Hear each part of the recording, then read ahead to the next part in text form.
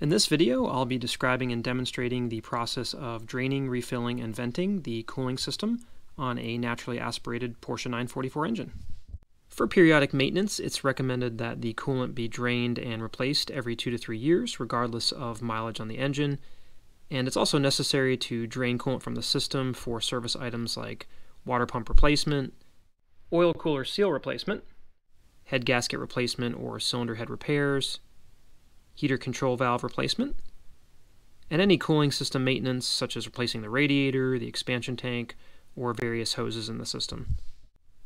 Coolant replacement is one of the messier jobs on the 944 as there's no clear drain path for the fluid. It splashes around and basically gets all over the place, especially when draining from the engine block. So it's best if you use a couple of catch pans, you have some cleaning supplies, and containers to collect and dispose of the old fluid, and you'll need 2 gallons of coolant for the refill. To begin draining the coolant, you'll first need to raise the front of the car and remove the lower splash guard. I also have the cooling fan assembly removed for easier access, and a couple of catch pans laid out. You can use a drop cloth or some cardboard boxes to catch any of the oversplash, and the drain plug is located on the lower driver's side of the radiator. It comes out with a Phillips head screwdriver, and I like to try to catch some of the fluid as it escapes, just to make cleanup a little bit easier. And once this is flowing, we can go up top and remove the cap on the expansion tank, and that will increase the flow rate.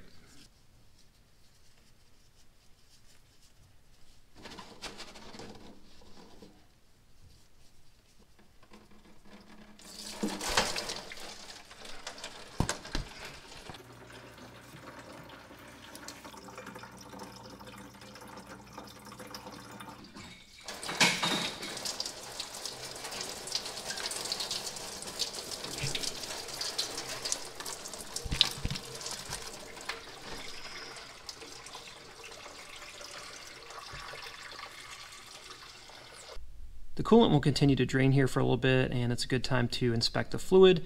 If you've had any oil mixing in your coolant from compromised oil cooler seals or head gasket, you're definitely going to want to perform a flush of the system as well. But if it's generally clean, you can go ahead and return the drain plug and perform other work on the car until it's time to refill the system. You'll notice on these drain plugs that the O-ring is actually on the shaft of the screw, so there's no need to over tighten these, and if you do, you'll end up snapping the head off the bolt, just a plastic bolt. Not to fear if that does happen because the tool markings go into the shaft, so you can still pull it out with a screwdriver, but you'll need to replace the drain plug, and they run about $10 a piece. With the radiator drained of coolant, we can move on to draining the engine block. To do so, there is a 13mm drain bolt located on the lower rear of the engine block behind the exhaust manifold, just above the oil galley down there, and it can be removed from above or below. It just depends upon the extensions and joints that you have access to, and if you have a smaller ratchet, you can get it from above. It's only torqued to 15 foot-pounds, so shouldn't be too hard to break free, but once it's open, be prepared for all the coolant to flow down the side of the engine block and onto the exhaust pipe, and basically all down along the underside of the car. And once you have your catch pan set up down there, you can go ahead and pull the bolt out.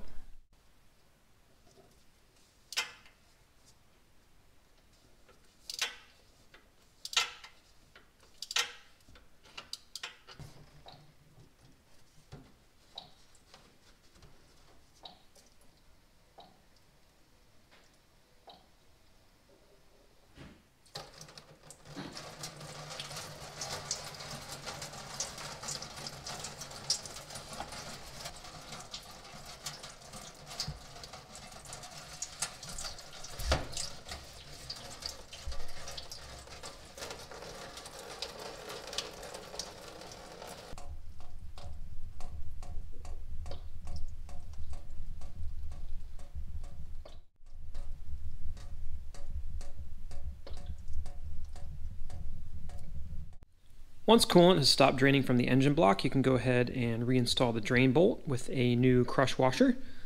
These are single use only and get mangled up pretty quickly. These are 8x14 aluminum sealing ring, and they're $2 from Porsche or 15 cents from generic sources. And when the bolt goes in, it gets torqued to a value of 15 foot-pounds. On the underside of the car, you can also wipe down the exhaust pipe a little bit of the excess coolant, and that will reduce some of the fumes that are created when that's burned off after the engine is started. With the coolant system fully drained and the drain plugs reinstalled, you can go ahead and perform any other service work on the car before beginning to refill the system. Before I refill the coolant, I wanted to provide an overview of the cooling system functionality. So the cooling system is comprised of the following main components. We have the coolant expansion tank, which leads to the radiator, where most of the coolant is stored and the electric fans mount,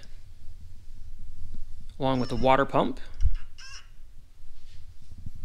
and a series of hoses and pipes and connections that move fluid throughout the system. The water pump is the heart of the system. It's driven by the crankshaft in connection with the timing belt, which spins this pulley and turns an impeller inside the block and forces fluid in this direction, all through these water jackets to cool down the cylinders.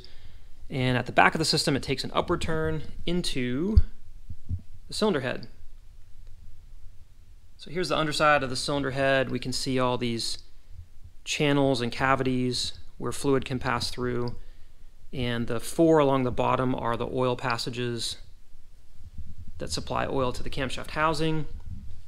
The circular ones are just pass through for the mounting studs, but all these other ones are coolant passages so that the valves and the combustion area can be cooled as well.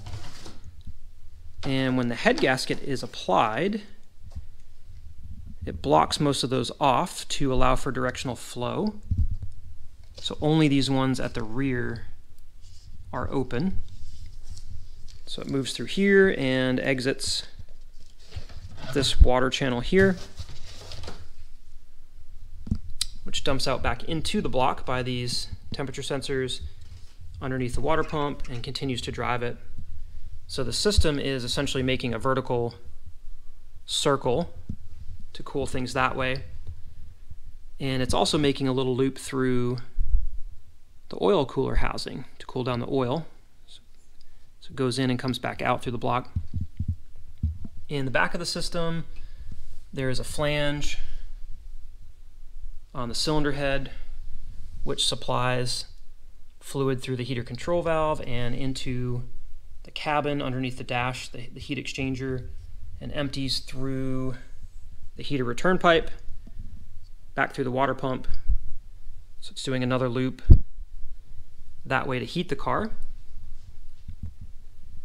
And inside the water pump is a thermostat, spring plate, gated system that is closed until it reaches a temperature of about 80 degrees Celsius when it begins to open, and it's fully open at 90 degrees Celsius or 194 degrees Fahrenheit. At that point, fluid can be drawn from the bottom of the radiator through the water pump. That creates space in the radiator to allow coolant passing through the head to travel through this line at the top of the radiator, passing through all these fins and the electric fans to dissipate the heat. And so there's another loop going that way. But the intent of the closed system is to allow the engine to reach operating temperature more quickly upon startup, and that way the oil is at the appropriate temperature to properly lubricate all the moving parts of the engine.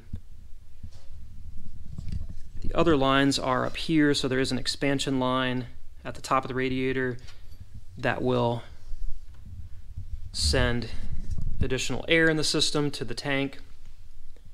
And in this cap is a spring, so if this reaches a certain pressure, 5 or 10 psi, it will expel coolant from the system down through this line if it's overfilled or if there's too much pressure. So when we think about these components and how they work together, when we refill the system, if we simply refill the tank and the radiator, that connects down here, it's going to be nearly impossible for the fluid to go all the way up to the highest point of the engine and then fill the block as well.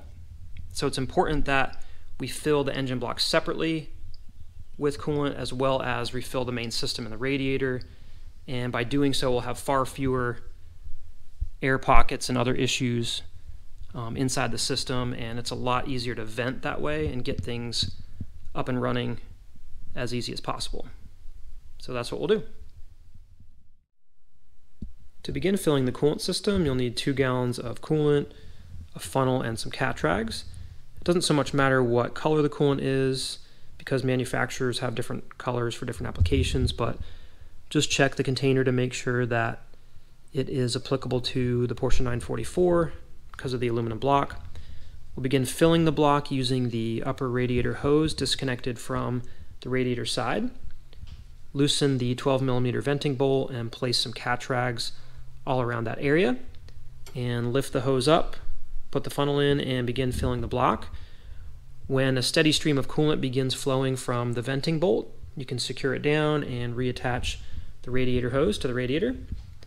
We'll then fill the rest of the system from the coolant expansion tank, and go ahead and fill the radiator and the tank until you reach area between the minimum and maximum level. And now the system is as full as you can get it before pressurization.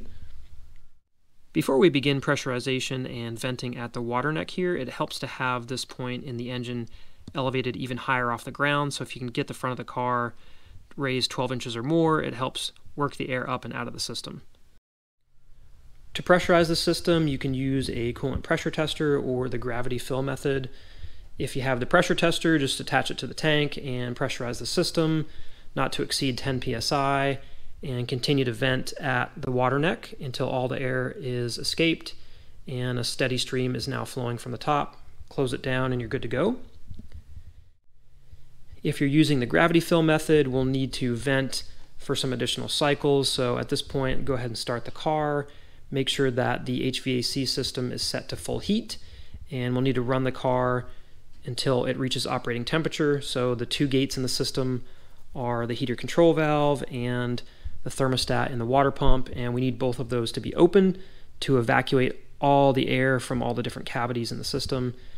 And once you've run the car to operating temperature, the temperature gauge on the dash should be just under the halfway mark, and the electric fans will kick on.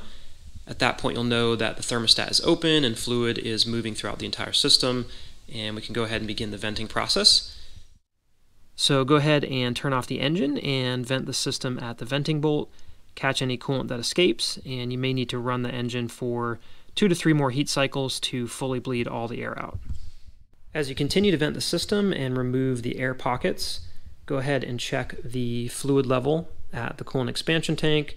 If it's fallen below that minimum level, you may need to add some more coolant and top it up, and just continue the venting process until no more air escapes from the venting valve, and then the car will be ready for normal operation.